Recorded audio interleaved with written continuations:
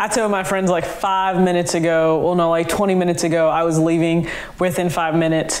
And I definitely have not done that because, you know, I'm supposed to be getting ready for the Super Bowl, but instead I am filming this video because I gotta work. So here we go. Let's talk about what is a budget. Pretty much, you know what? Let's move past that. How do you create a budget?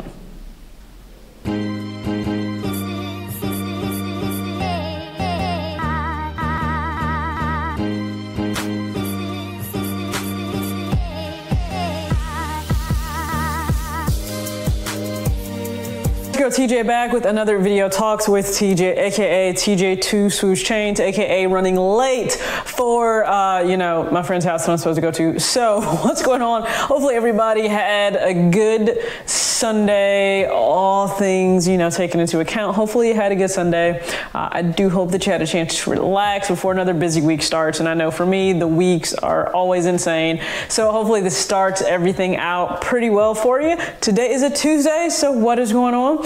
If you are already subscribed, let's rock together in the comment section. If you are not subscribed, please make sure that you go ahead and subscribe, then enter all of the, you know, enter the 10K giveaway. All the steps are below. So I'm definitely going to make an effort to keep this one short, right? So I don't have any, there's no B-roll, there's no clothes, there's no shoes to show you. So this is a follow-up. Remember I did the video of what is an actual budget and then why having one is important, right? You wouldn't go about trying to get shoes without any knowledge of, you know, what the shoe is, when it's dropping, and what ways are you able to cop the shoe, and then making sure you do the necessary footwork, right? So I would love for you to always do the same when it comes to your money. Have a budget, have a plan of how you will choose to actually allocate those funds. So if you have no idea how to actually create a budget on your own, guess what? Every single video in the actual description box, I do give the details of how you can request my free ebook. So that's right, I did write a budgeting ebook. So it's how to build a set budget by yours truly. Kind of the subtitle of that is living for today and planning for tomorrow while enjoying the little things being sneakers and clothes and whatever else, okay? Planning for tomorrow, so having savings or 401k, and then making sure that you are taking care of today, because stuff is always going to need your attention when it comes to money.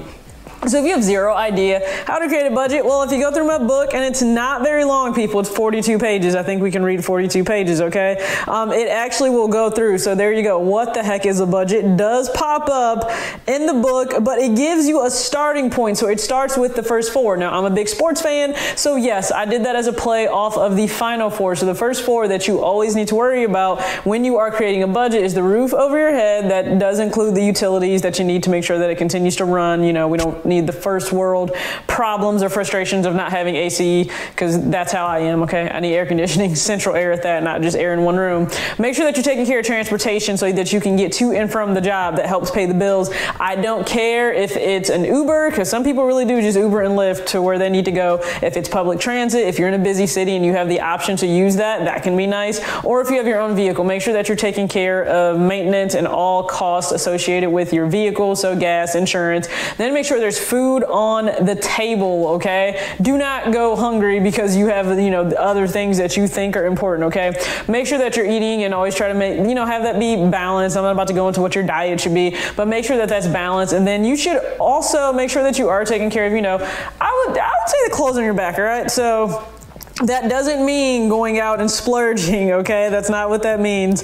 But, you know, I rope in the clothes and everything. That will usually, I mean, clothes to me, okay, I guess I'll say is roped in under just taking care of yourself, but you can split up the utilities because utilities can be different, right? Like for, if you are a student, okay, you may definitely need access to the internet, but not cable. So your utilities may just be gas, electric, water, and internet. It may just be that. But if you are actually reading my book, this is what the graphic will look like when you are reading up on what are the very first four, okay? So number one, rent, mortgage payment, groceries, utilities, and then vehicle, transportation. So those are the very first things that you start out with. So how to create a budget? Very, very simple. You need to take whatever the amount is, and you can look at the graphic. You're going to take whatever the amount is that you are taking home for the month, and then you need to plan out, literally write out or type out, I don't care how you do it, what your fixed expenses will be. So those things you have to make sure that you take care care of and usually are, you know, a standard cost or around the same each month. And then you need to go ahead and put down those items that are still relative to your life, but they can vary, and this will be so different for every single last one of us. Even if you have people that live in the exact same house together, they can still have very individual needs for their own budget versus yours. So please keep that in mind.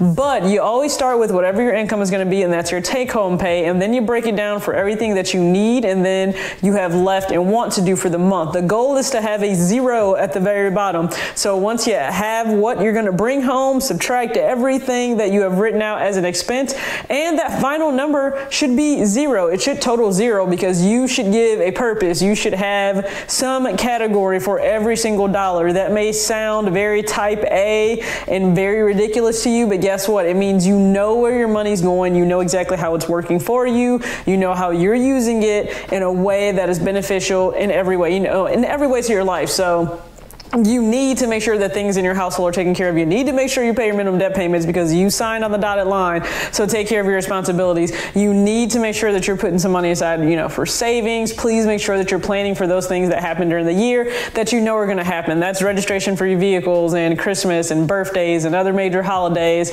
the kids back to school. You know, those are things that you know are going to happen. And then whatever else, the whole point of a set budget is to also treat yourself. So factor in wanting to treat yourself, whether it's buying clothes. You know, this is an 8 and 9 shirt that they sent over to me. So whether it's buying clothes, whether it is doing sneaker pickups, whether you want to go to the movies, go out to eat, go get your hair cut, go get your hair done, go get a mani, a pedi, any of those things, please just make sure that you're planning for them. So it's very simple how to create a budget. You guys, if you still need more guidance, you can request my budgeting ebook below. All you have to do is email me and just put literally budget ebook in the title, and I will get back to you and get that copy out to you. All right. So thank you again for tuning into this video. It's a short one. Hope you have an amazing day. As always, act your age, not your shoe size. Peace out.